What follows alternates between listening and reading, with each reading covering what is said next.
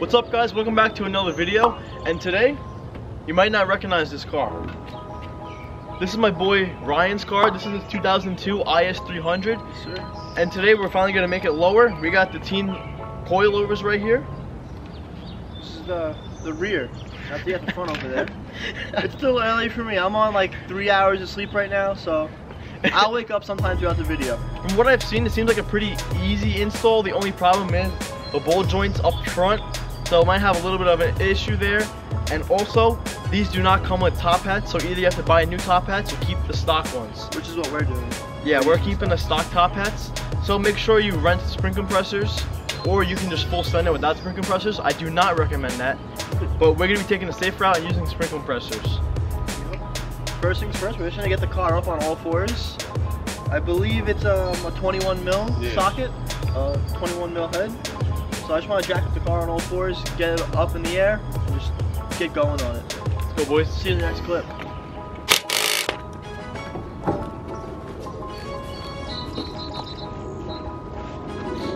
Before we get into this, I'm just gonna spray down with some WD-40 the bolts that we have to take off.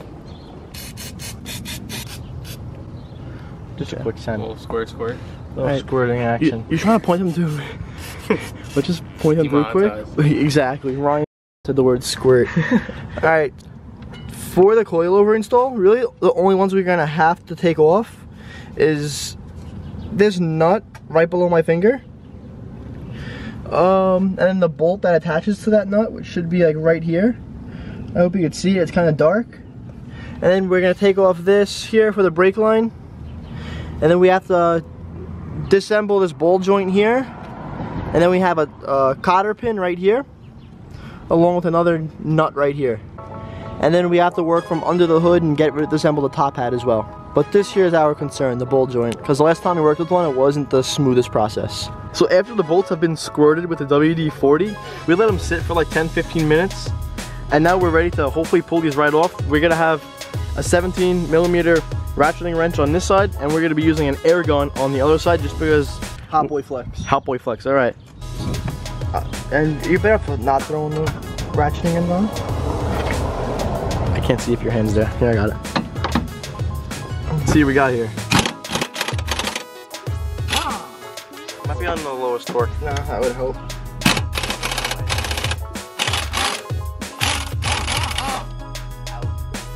Just like that. Hot boy flex. Oh, drop my nut. The nut. Let's go, come on camera, first try. Oh. Look at that. This clip was 1 minute and 12 seconds. I'm not gonna lie, Ryan, good for you. You're keeping your bolts clean. For an O2, that's a pretty clean setup. Yeah. All right, let's do it. Wow. All right, but that was the easy part. Air gun. Next thing we're gonna do, we're gonna take off this brake line bracket right here, and then the hard part, taking off the ball joint right here. And I gotta like bleep out all of that. Yo, I didn't know you were recording. Yeah, it was pretty fast. Yeah, Yo, follow the gram right here.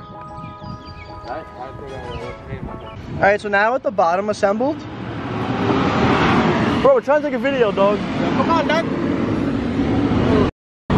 What am I doing? Can you imagine you totaled my car? The town would buy me a M3. I ain't even playing. So now with the bottom assembled, we are going to Disassembled, my guy. That's the third time. Yeah, I said disassembled the first 2 times. He second guesses all my measurements. Unsubbed. What? Ryan's. Yo, unsubbed. Chris abuses me. Now at the bottom, assembled already, we have these 3 12mm nuts up top. I'm gonna take them off to free the top hat. There's supposed to be a 10mm here, but we don't have that. Weight reduction. Weight reduction reasons, Ryan's words. So we're just gonna take off these 3 12s.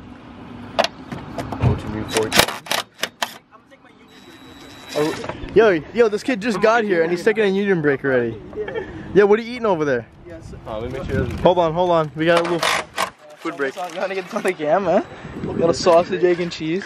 All right. Hey, you wanna get the last nut over here? Oh, all right. Yo, hold the strut, it might drop. The 3 12s are out. Oh, excuse me, there's another one. What the hell? Yo, I told you there was 2 on that. So well, guess what? It's not I think you owe an apology. Apology, it's still a 12. Yo, she's loose, but I can't bench 315, so I might need some help. 315, yo? Damn, Ryan's first live 315 video. Live, his first 315. Yo, but it's been about 3 months since we hit the gym. Yeah, I'm probably at like a 205 right now. Yeah. I think we're definitely gonna... Yeah. Right? No, there's a possibility. What if I push this down? And Nah, I think we're taking that out. I don't know. The bolt in the front, right? Oh, Yeah. The ball joint's gotta come out, boys. Yeah, it's gotta come. Alright, Yeah. we tried. Yep. We tried skipping a step and it's not gonna work. So the ball joint has to come out. Go. Yes, sir. Alright, so now I'm just gonna take out the cotter pin and then probably get this nut out, and then we're gonna work on that ball joint, unfortunately. There's my control arm cracked. Strike one. You know the vibes, bro? My control arm's cracked. Alright. Little duct tape and it's good as new. Some JV weld. You wanna spray some WD-40 on that, John? Yeah, definitely. No, What is that? serious talk. Nah, I just have to bend it up a little more. I wouldn't spray it, I don't want to get slippery in here. Oh, yeah. Like, There we go. like slippery stair? Like slippery stairs. 25 schmeckles.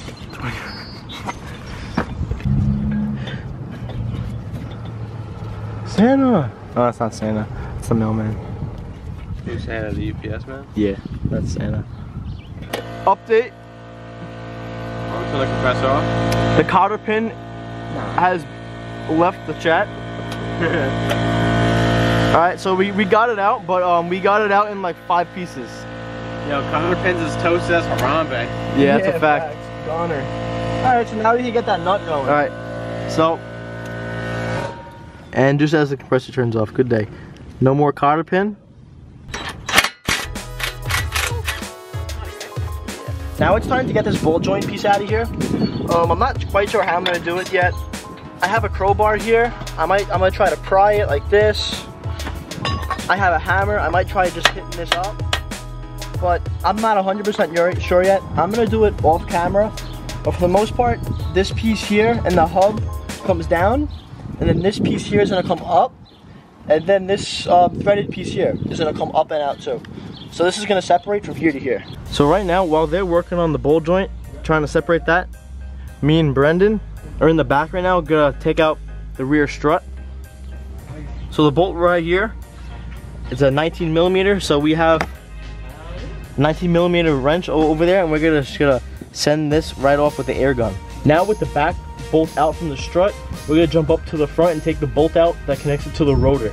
And now once this is disconnected, once this bolt is disconnected from here, we're gonna be able to pull this down enough to hopefully get the stock strut out from the car.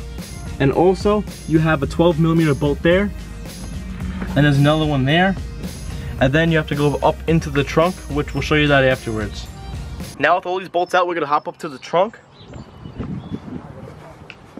Trunk's open.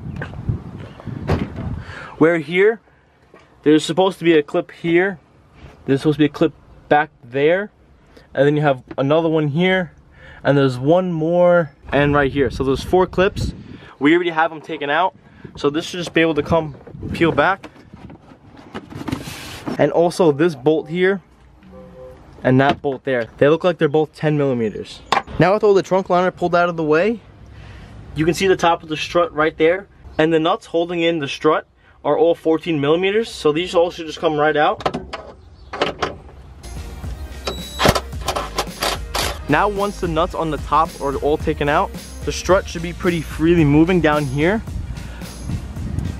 But the problem is that it's still sitting in here.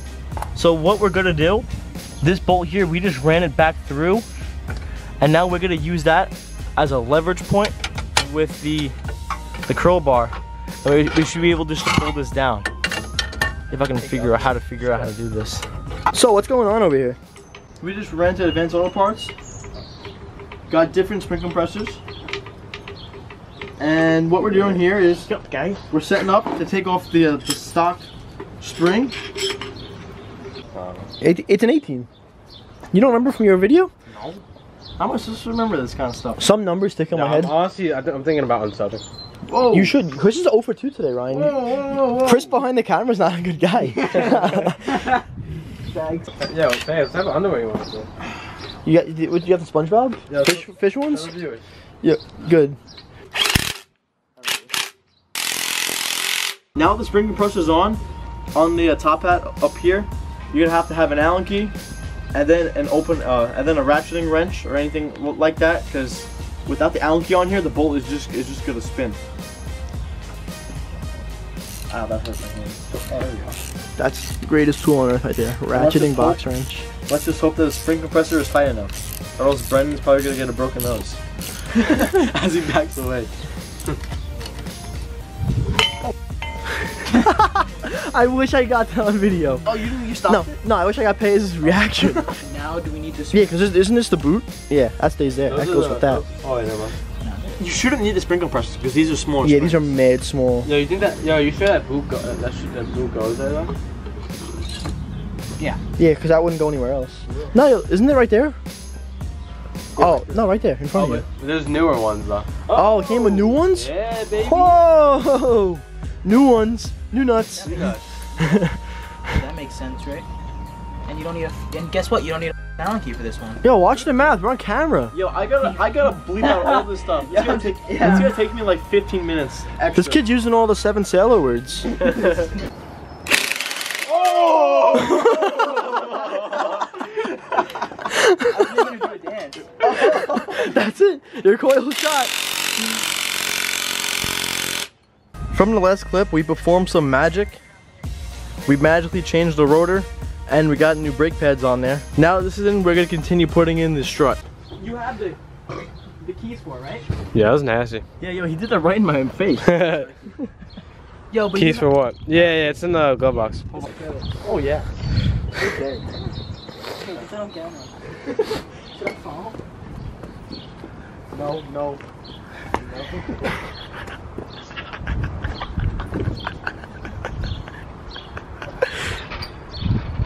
Can we throw this in? I don't know how to zoom in, but So now, let's get in there. the strut is kind of just sitting in there, but in order to get the bolt through the holes, we're gonna raise the lower control arm with the jack. We're gonna try and line this John up. That's it, there you go. Yes, sir! Look at that. Right up, no problem, just like that. Don't wanna make it too tight. Now I'm gonna hop up So to she the said- top over here. No KY jelly was needed. Let's go! Oh, you got it? Let's go!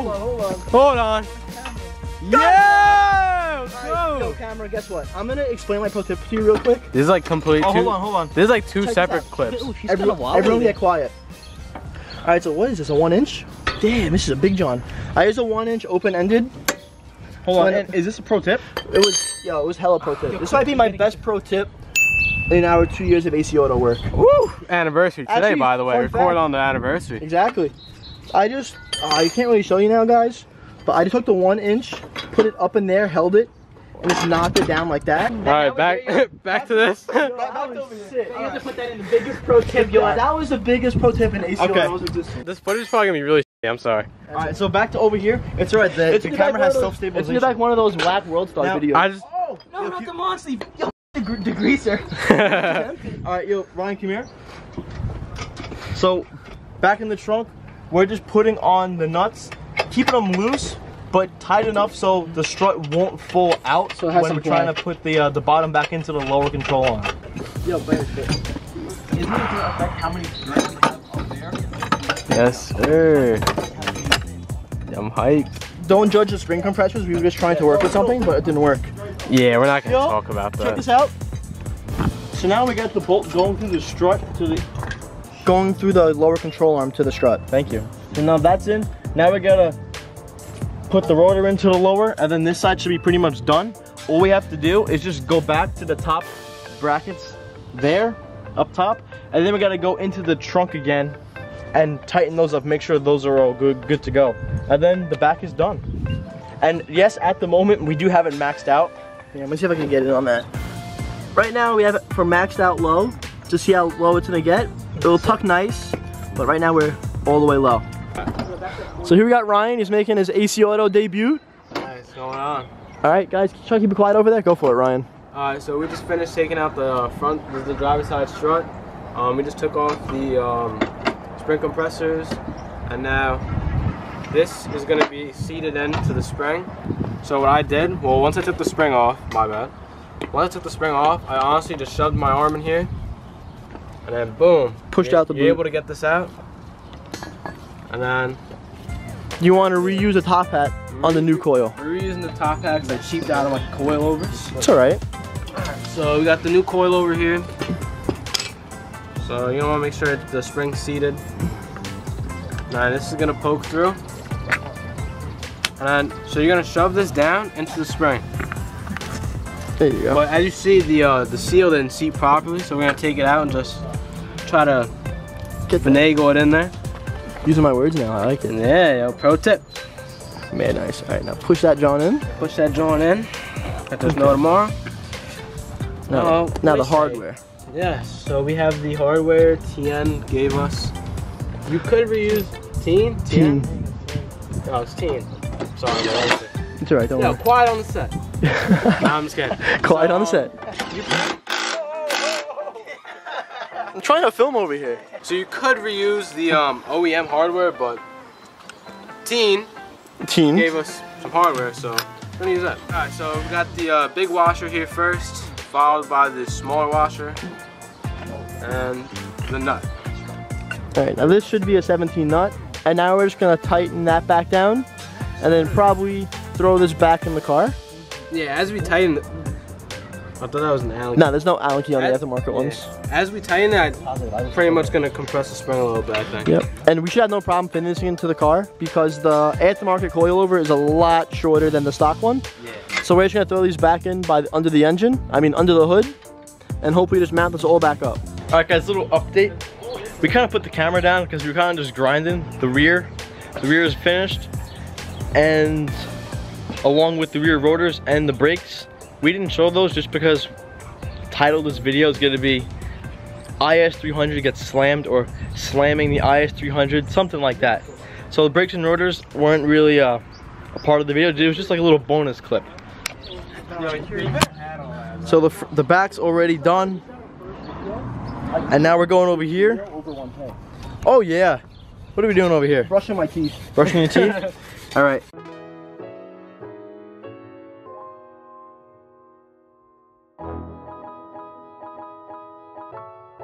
I showed you in the last clip, me and Ryan, we put it up into place.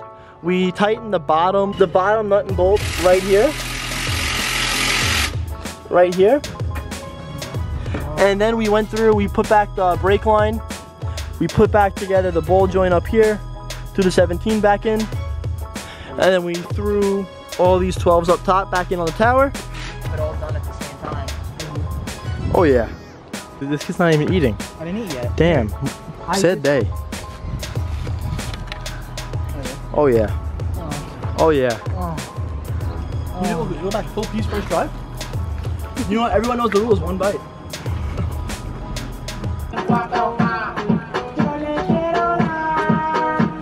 Quite some time later, we got Zach here, finally.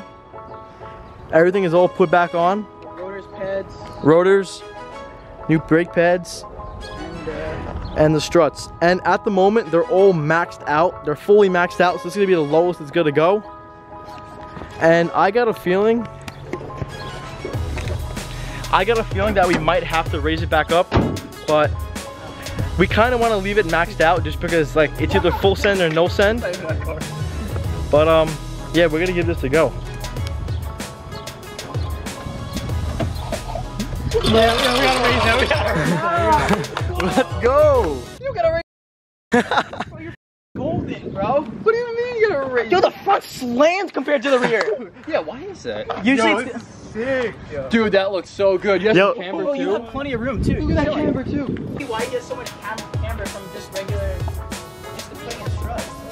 I don't know. Well, he has upper. Yo, it looks awesome. Yo, we can't raise it. We can't, man. Yo, but now I'm saying, like, you have. You think I'm gonna have to get my fenders rolled? No. Nah. Unless you put a wider wheel. You think I'm making Yo. it? Yeah, for sure. You just have to angle it a little bit. If I had a lip, bro, I'd be straight scraping. Oh yeah, that'd be gnarly. If you had a You lip. should get a freaking lip. He had one, but he's gonna get a new bumper. Yo, I can't fit any fingers in here. Like that's like. But you got clearance though. Just Yeah. Oh, Oh yeah. I think he'll be fine. I don't think we're gonna be able to turn the wheel. Yo, maybe we might gotta raise the fronts, but the rears we're not touching. All right, guys, it's now the following day from that last clip you guys just saw, and the reason why we're picking up the camera the next day is because we ran into some problems with the brake pads and the rotors, and that wasn't really a part of the video, so we didn't really want to include it. And the time we fixed the brake pad issue and the rotors, it got dark outside, and I didn't want to pick up the camera if you guys couldn't see anything. But pretty much what we did since that last clip with the coilovers, where we raised the fronts, which we talked about raising the fronts and keeping the rears, because the front, I don't know if you're able to see, like my finger was like not even able to fit in the front. The fitment was nice, but once we tried turning the wheel, he couldn't turn the wheel fully without hitting his fender. So what we did was we raised the front 10 threads. So now the car is a little bit higher in the front. I'm able to fit like 2 fingers in the front, and now he is able to turn his wheel all the way, and it's nice. And it's not as low, but it's about 2 fingers, but now it's drivable, let's say. That should be it for this video, guys. If you guys have any questions, leave them down in the comments below. If not, make sure to like and subscribe, and we'll catch you guys in the next one. Peace.